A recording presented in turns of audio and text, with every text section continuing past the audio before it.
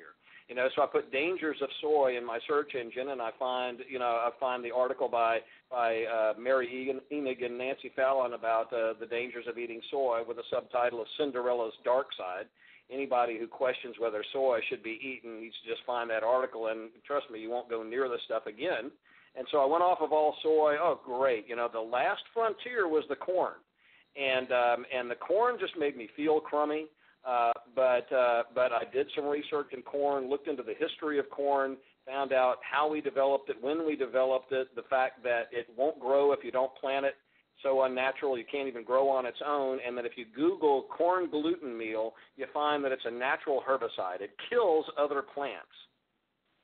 Okay, and I don't know of anything that we eat that's healthy for us that if you ground it up and put it on the plants, it would kill them. I think it's just the opposite. We would call it fertilizer.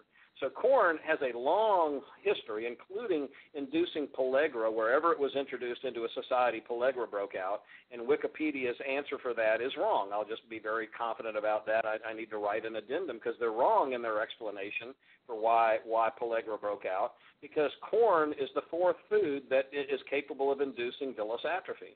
And all of my research, there's only 4 of them that I know that induce the villus atrophy. The lesion we know is the lesion of celiac disease, and that is gluten, casein, soy, and corn. They all do it. And as you've read on my website, I think, the thing that ties them together or literally binds them together is that those are the only 4 foods that we eat that we make industrial adhesives from. Yeah, that's true. Yeah. And at that point, people go, "What now?" You go, "Well, who made? I just gave it away, doggone. Who made Elmer's glue?" And they go, "Well, I don't know." I say, "Well, can you picture an animal on the bottle?" They go, "Yeah, oh yeah, there's a cow on there. Yeah, it's Borden." Why would the biggest dairy company in the world at the time, come up with Elmer's glue? Because casein is used as a glue. It's why it sticks to the lip. Gives you the milk mustache, and it sticks to your tongue. Who wants to stick their tongue out after drinking a glass of milk? It sticks to the throat of kids and induces chronic pharyngitis and otitis media and strep throat. And then it sticks to everything that it goes down, including your villi, when it leaves the stomach. And so it's a glue. We know that. We know that gluten is used to make wallpaper adhesive. But most people don't know that soy is used to make a super glue. And that your car, the interior parts of your car is put together with a soy-based super glue. And including the rearview mirror being stuck to the windshield.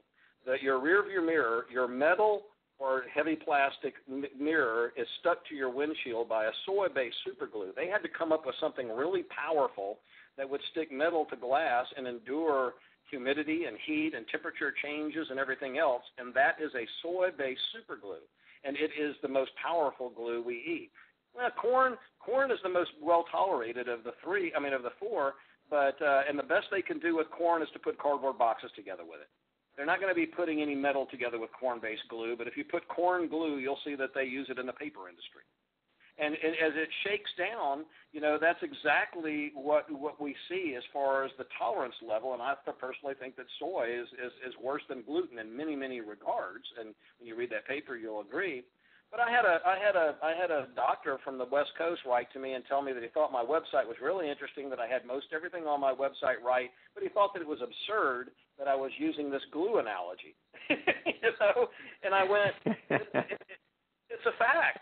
I said everything that everything that I write is a fact. That we know gluten intolerance know not to lick envelopes, and that gluten is in adhesives, and we know that Borden made Elmer's glue out of casein. It's now all made out of synthetics.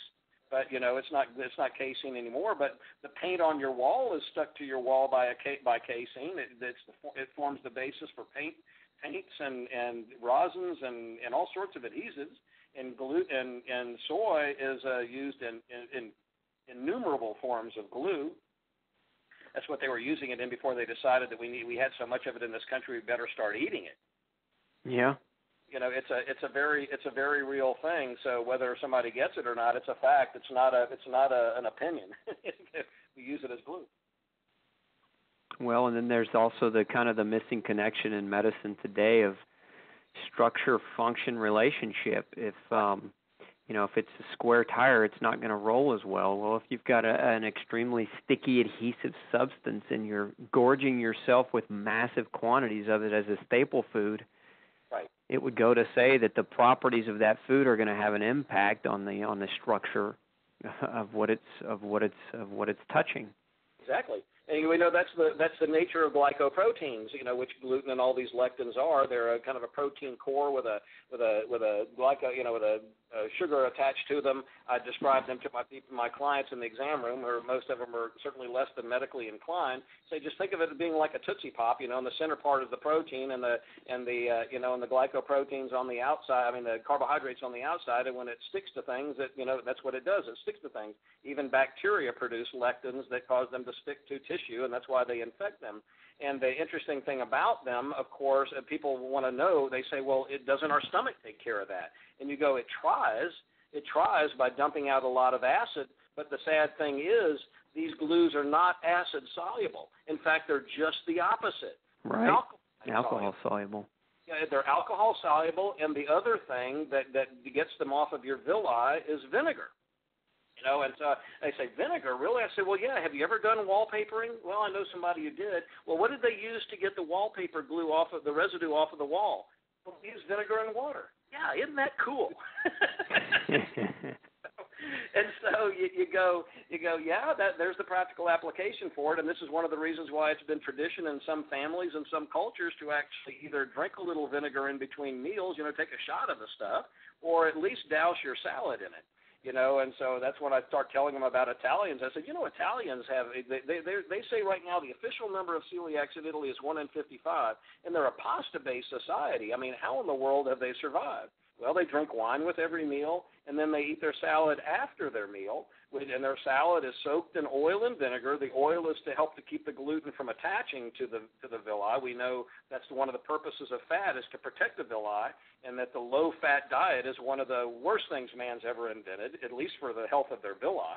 So the fat helps to protect the villi from the attachment of the gluten, and then the vinegar comes along and cleans off whatever was there. And then the main purpose of fiber and roughage is to physically scrub your villi, get it off of there.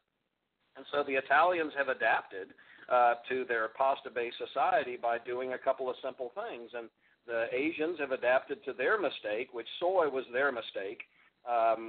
Everybody wants to think that Asians are healthier because they eat soy, but it's just the opposite. The traditional Asian diet has no gluten, no casein, or no corn in it. Soy was there, which